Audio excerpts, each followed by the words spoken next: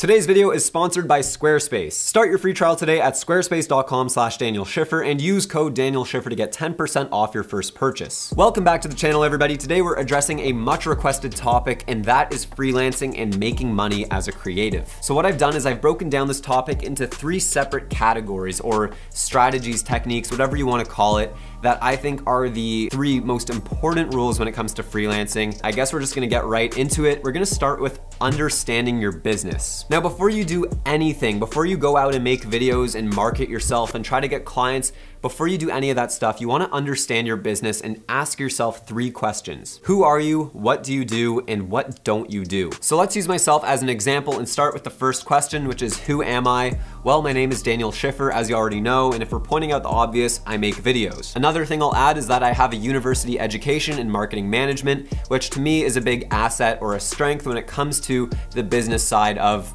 my business. This brings us to our next question, which is, what do I do? And as I mentioned, I make videos, but more specifically, I produce short form content that's easy to consume, that lives on social media for various companies to promote their products or services, but also generate traffic to their website and to their social media. So to take all of that and just simplify it down into the most basic words, I pretty much just make videos that increase brand awareness and promote products. Now, moving on to our third question, which is actually more important than a lot of people think, and this is, what don't you do? Now, I myself am not a professional photographer. I do not shoot weddings, and I also do not shoot music videos. Now, before you freak out, that's not to say that you guys shouldn't do these types of things. These are all very lucrative businesses that a lot of people have great success in. I'm personally just not very good at photography. Quite frankly, I can't stand shooting events. My value and what I add just really isn't in that area. And it's the same idea with music videos. It's really just something I never got into. I feel like my value and my skills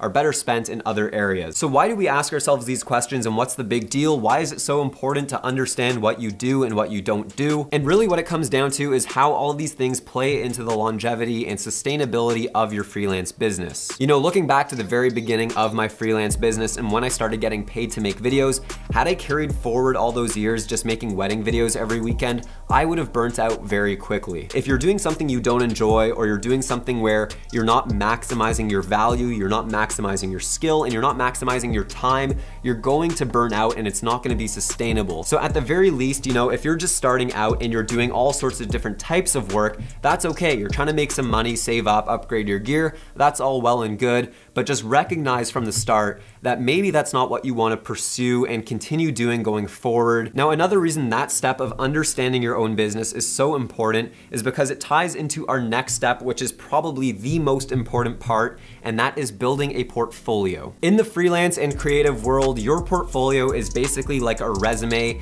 that tells people who you are and what you do, but more importantly, it shows off your diversity, your skill, and it gives you the ability to attract the clients you actually want. So taking a look at my own website, this is filmer.ca, that's Filmer without the E, and if we enter the website, you'll see on the homepage, I've got a little description about myself and what I do, and if we scroll down, you'll notice that there's this little carousel that displays my recent YouTube tutorials, but more importantly, if we go up to the top and go to the My Work tab, this is where you'll see my real portfolio with actual work I've done for past clients. And as you can see, I've got a variety of videos. I have one here for a local business. I have some product stuff, some restaurant stuff. I've even got a hockey camp video in here. So that's what I mean when I talk about diversity. I've got a variety of different videos so that I can attract a variety of different types of companies. Now, at the start of the video, I did mention that this video is sponsored by Squarespace, which is super convenient, and I'm super stoked about it because Squarespace is actually what I've been using to build my websites long before they ever reached out to me. I built my very first website on Squarespace 2 years ago, and I haven't looked back. I've been using them ever since. And one of the things I love about Squarespace is that they have tons of templates to choose from. So if you're a filmmaker or a photographer,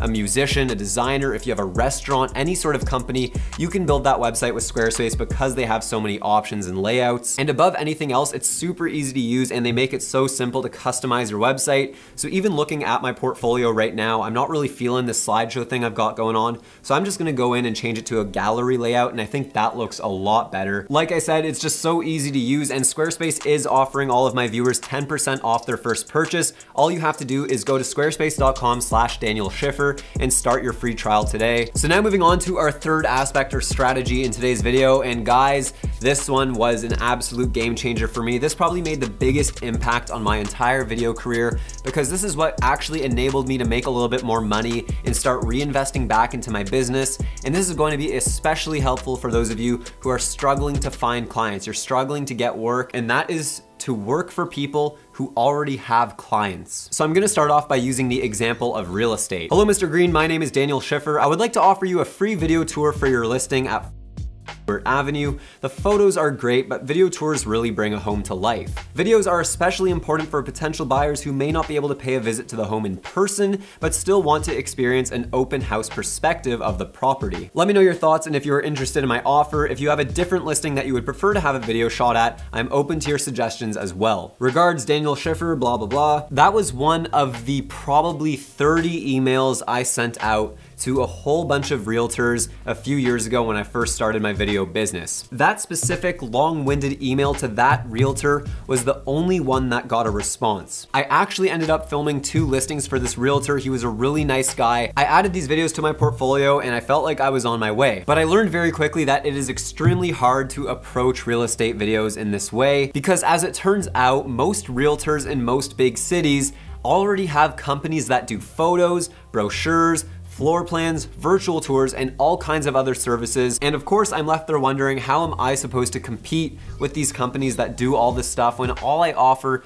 is a video? Now, one thing you could do is try to take on these companies and compete with them by starting your own business that offers the same thing. Now, to me, that seemed very time consuming and I didn't have the resources or the skill to pull off some of those other services.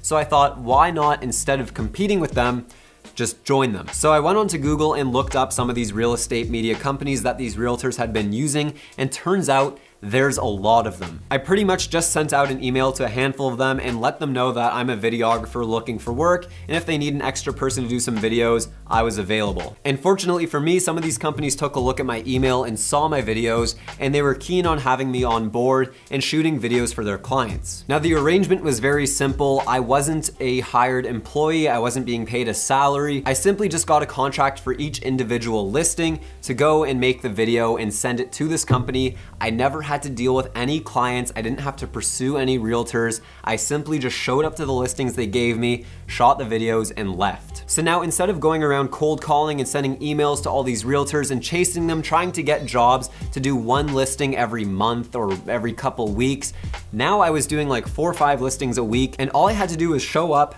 film the video, edit, and send it off to them, and that was it. Now, keep in mind, you're not gonna make as much money per video as you would have had you been going about pursuing these realtors on your own, but the difference is now you have much more volume and you're doing way more consistent work. It puts more money in your pocket, but most importantly, it saves you so much time that you would have been spending trying to get these clients. Instead, they just simply book it for you and you show up. That is it. When I realized the success of this formula of going to people who already had clients and working for them, I did the same thing for branding and marketing content. Once again, I went onto Google and looked up social media marketing agencies around Toronto, and as it turned out, there are a lot of them. Now, a lot like the real estate media companies, these social media marketing agencies already have a database of clients that they work with, managing their Instagrams, their Facebooks, creating photos, web design, all sorts of things for them. So again, I reached out to them, told them that I was available for videos if they needed that. Sure enough, I got connected with a social media marketing agency